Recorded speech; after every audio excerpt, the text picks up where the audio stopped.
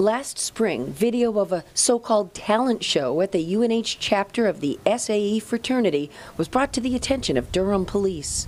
It would be what I think any layperson out there would consider hazing if they watched the entire video. The fist fighting and the tasing and the chugging alcohol, that really was, I think, what motivated us to prosecute. No one was hurt, but more than 40 student members of the frat were arrested on misdemeanor hazing-related charges. All offered a deal to do community service instead of going to court. I do think it was a more minor case of hazing. And that's why we had offered the ability to do diversion in lieu of a conviction. Most all took the deal, but 3 opted to fight the charges in court. This was a bunch of young men in Durham amusing themselves by doing sort of silly behaviors.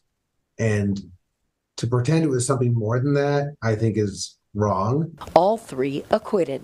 In her decision, the judge wrote that the state didn't prove beyond a reasonable doubt that attendance at the talent show or participation in it was a condition of membership.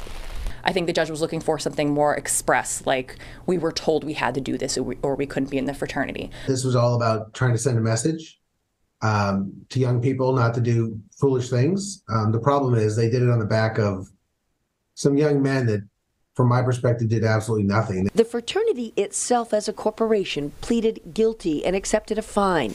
The building that housed SAE now occupied by a different fraternity. In Durham, Jennifer Crompton, WMUR News 9.